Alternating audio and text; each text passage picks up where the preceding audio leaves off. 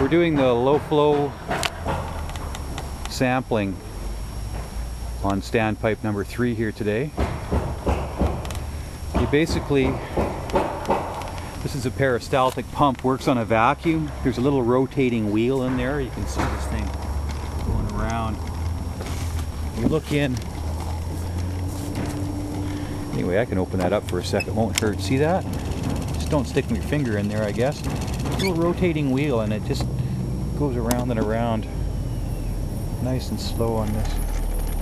I got this thing running just about as slow as it'll go, which is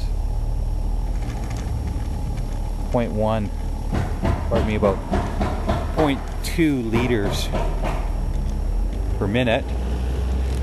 Now here I'm constantly, here we'll get that so you can see it, resolving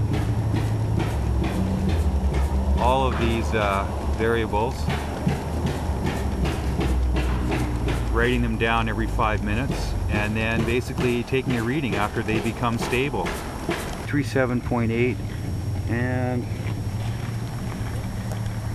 slightly turbid but clearing, I would say.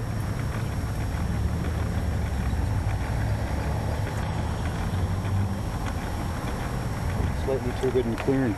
So that's the whole crazy setup. Anyway, as you can see, it's a really slow process. This thing comes out very slow, just like this. That's it though, that's about 0.2 of a minute. And believe it or not, this is the crazy preferred sampling method these days. There's my flow-through cell, they call that. It's just a little piece of plexiglass, and it just shows how clear the water is. It's clearing up substantially as I test here, so what that shows is that I'm doing the right thing. Pretty weird, eh?